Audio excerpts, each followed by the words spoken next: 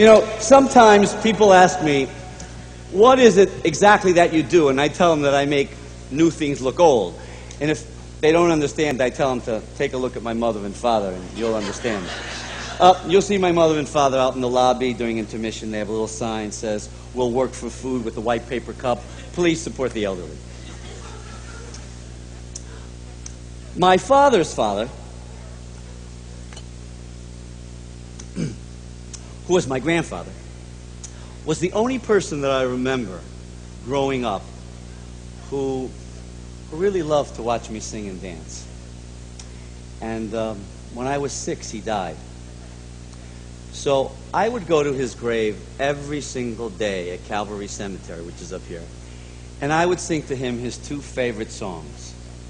Guarda il mare come bello, spira tanto sentimento, come tu savai accento. And his other favorite song, she wore an itsy bitsy teeny weeny yellow polka dot bikini that she wore for the first time today.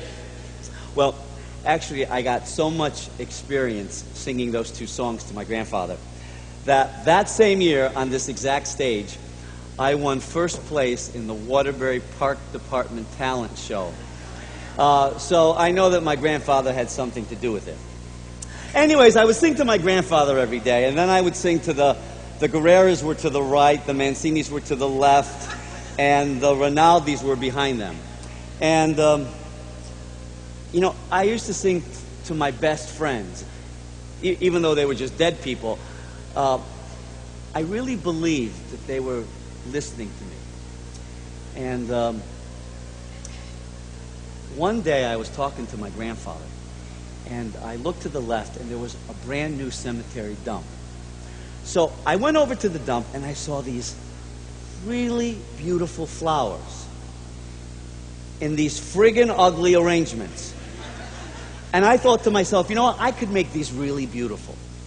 So I started taking them apart and started making them what I thought was beautiful. And as I was doing this, I thought, you know, I could sell these for $1 a bunch at the entranceway to the cemetery, which I did do. And within 1 hour, I made $6. Now, back in 1957, that was a lot of money. So I decided to continue to do this every single day.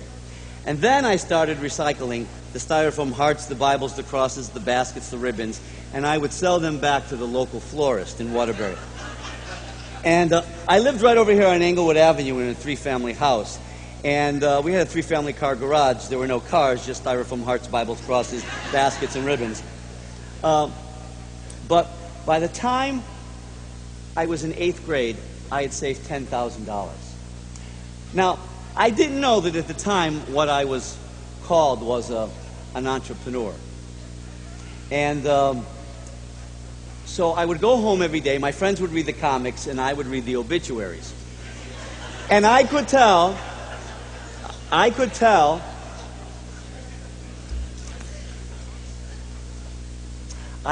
if the last name ended in A, E, I, or O, that they were Italian and there were going to be a lot of flowers.